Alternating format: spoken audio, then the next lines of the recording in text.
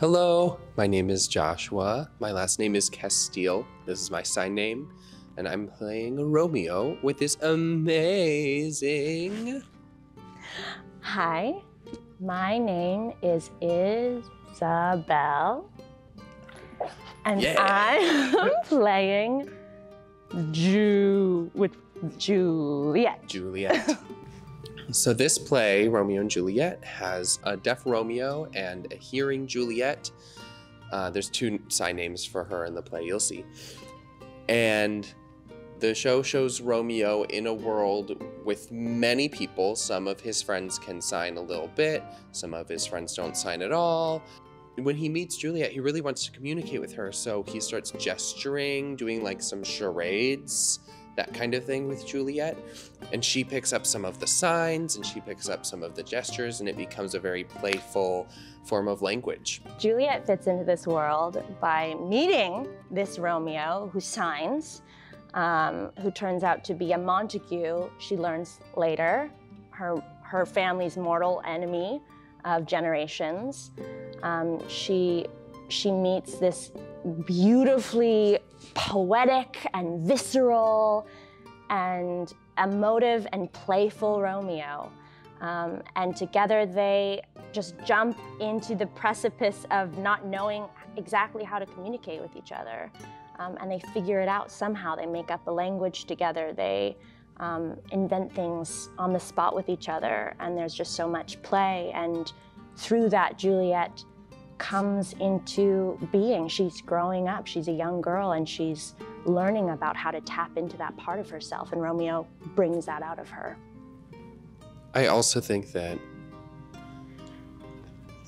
this Juliet specifically learns and plays back and forth. So there's it's lovely to see their connection, because there's a clear discovery that the director always talks about. Like, you have to find each other, you have to discover each other, every movement, every moment. And Juliet is the first person in Romeo's world that really sees Romeo for who Romeo is and really picks up on all the little pieces of him.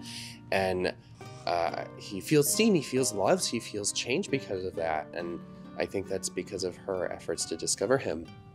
The most wonderful thing about working on this play has been the people. When I heard about the cast list, I just freaked out individually about every single person that I'm either a fan of or have seen their work at APT or have worked with before. It's just cast so magnificently, and every single person brought, their own magic to the cauldron that is this play.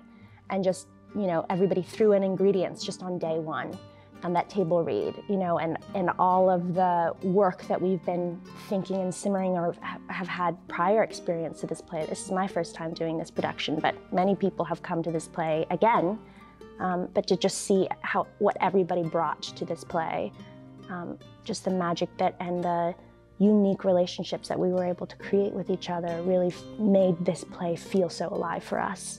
All these people are like mathematicians. They're all extremely skilled at figuring out how to add the right amount of this and the right amount of danger and all of these little bits of magic to make people really know how to impact the audience and tell the story. And we all discuss together like how or what story we want to tell at this moment in time. So I totally agree. Those people are amazing, and it's been really fun to work with her. I think most of the visual elements in the show make it. Like, there's the fences and the blocking and the signing. Like, there's so much of that. And seeing Shakespeare for the first time, I think that, like, my opinion is that, like, because people are signing and gesturing, I think that we really hit on the wordplay a lot more. So you're not just hearing it, you're getting a visual of the word.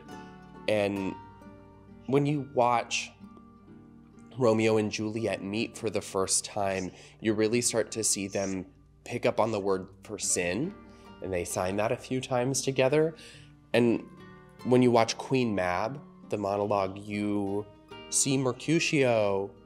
He will talk about dreams, and that they gallop and he plays with that sign.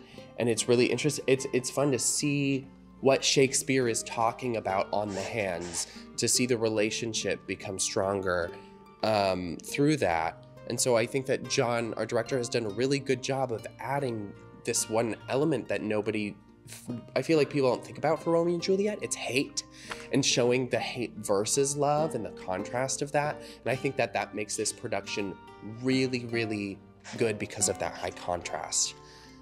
The violent delights have violent ends. I hope that anyone who wants to see a production with a lot of really exciting representation is why I would encourage people to come if they want to see themselves or other people's worlds on the stage, that they either see themselves or they see something that's entirely different. I think is really exciting about this production.